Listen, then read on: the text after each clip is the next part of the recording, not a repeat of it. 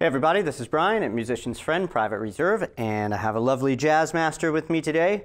This is the Fender Custom Shop Limited Edition 1958 Jazzmaster Closet Classic. And this instrument starts off with a nice lightweight ash body, vintage style sonic blue lacquer finish, and a gold anodized pickguard, which looks very cool with these black hand-wound Jazzmaster pickups. Custom Shop RSD bridge, and then you've got a nice tinted quarter-sawn maple neck with 1962 Jazzmaster C-shaped profile and 6105 frets.